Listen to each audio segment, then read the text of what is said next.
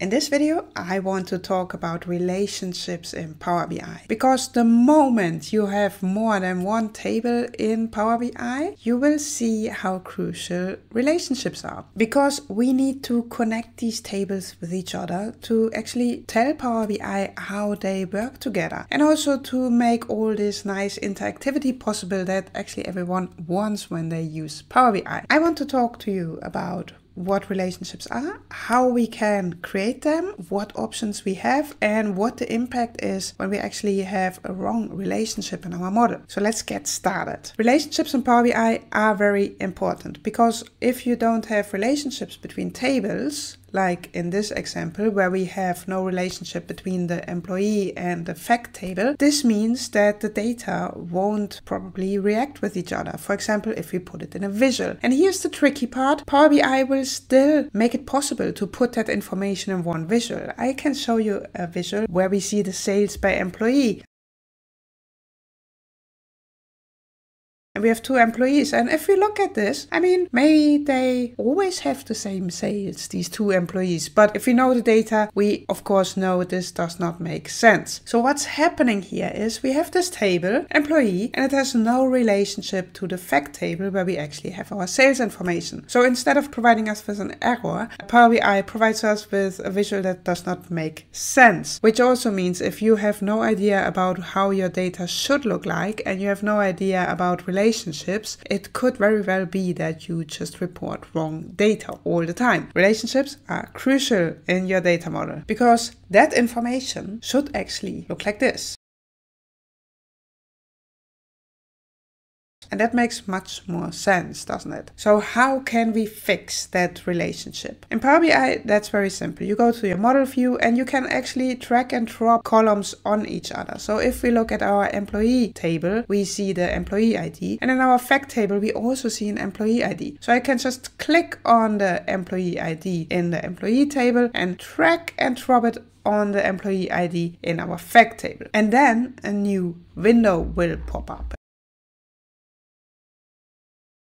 And that's actually that window you look at the moment. And here Power BI asks you again, which two tables do you want to connect with each other? So if you by accident drag and drop the wrong information in there, you can still change it. And Power BI also asks you which columns do actually have the relationship. And then again, if drag and drop didn't work properly for you and you dropped it to the wrong column, you can still change it. Just click on it and the two gray marked columns will be the columns that will be connected. And then below you see you can choose between cardinality and cross filter direction. These two are very important. So it's important for you to know what the impact is of choosing them. If you choose the wrong one, you may have a relationship in your model, but it's still not working the way it should work. If we click on cardinality, we get four options.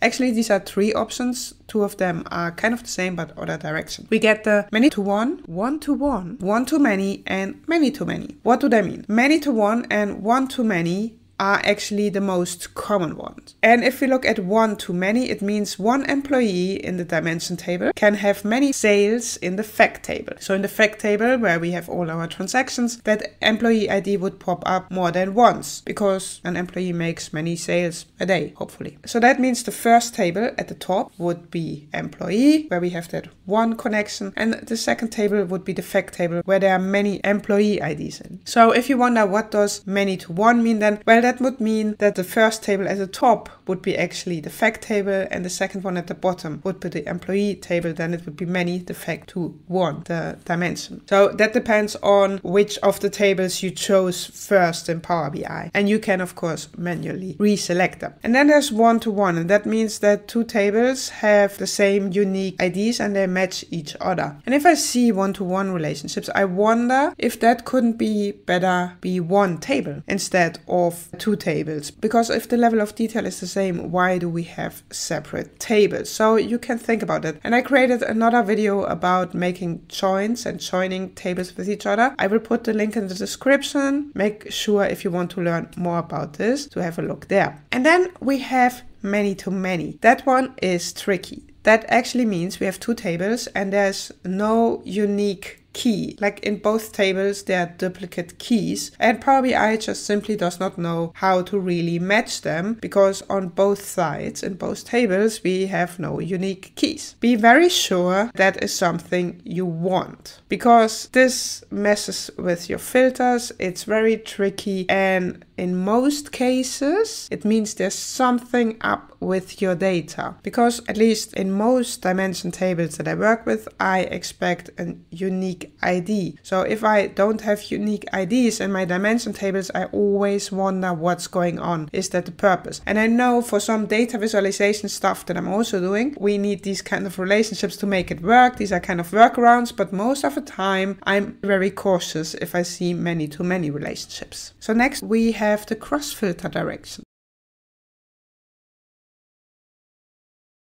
And here we can choose single or both. Don't just click both to be sure to have everything included, because this is actually the direction Power BI is filtering. If we use a star schema, and I recorded a video about star schemas before, if you don't know what that is, have a look there. We most certainly would use a single direction from the dimension table to the fact table, which means if we have like a filter on any of our dimensions, like employee name, this would filter the fact table and would show us all the sales, for example, of that employee. We don't want to click on something in the fact table that then filters the employees. That's not how we want that to work, because both, like the filter direction both, means that it doesn't matter which table you click on, it will filter each other, and you need to be very sure that is what you want to do, because normally you want your dimensions to filter your fact and not your fact to filter your dimensions. So summarizing this, it's very important that you have relationships in your model if you have more than one table, because otherwise filtering, interactivity, all these kind of things will not work. Use a one-to-many relationship with one in the dimension, many in the fact table,